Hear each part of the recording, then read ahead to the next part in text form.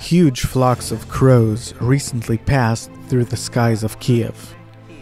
Local residents wrote on social media that they never saw such huge flocks and that it's an ominous sign. And I wanted to ask, why do we relate to different things as ominous signs? Why do we shy away from a black cat or a broken mirror? Do these superstitions play a role in our life? We need to advance. And I think we need to change all of these historic, folkloric signs for other signs. Signs like what? Signs like the demonstration of a good attitude towards each other. It says love covers all crimes.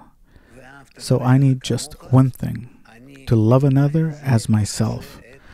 With this condition, I cover everything. Everything. And it doesn't matter what will happen. Something might fall from the sky, something can happen on the ground. There can come blood, frogs, lice, etc.